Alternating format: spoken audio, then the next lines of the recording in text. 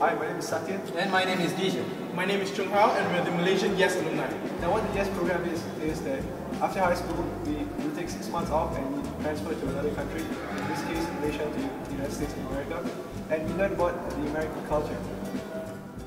One of the issues facing youth today is communications. Youth find it very hard to express themselves. With all these incoming technologies of social networking, phones, messaging, youth find it difficult to express themselves on one-to-one, face-to-face. And this shows with a lack number of higher graduates after university, where employees are thinking that youth today, graduates today, are just no good in expressing themselves or even carrying themselves. Right now, regarding communication issues, YES Alumni has been working with many other groups such as MAAP, which is the Malaysian American Alumni Partnership, and many other non-governmental associations to try to overcome communication problems by having conferences, talks, and everything else just to get people together and talk. So why the youth?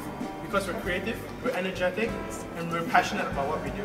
The YES program doesn't teach youth what to think, it teaches them how to think, to create and build a better world for everyone.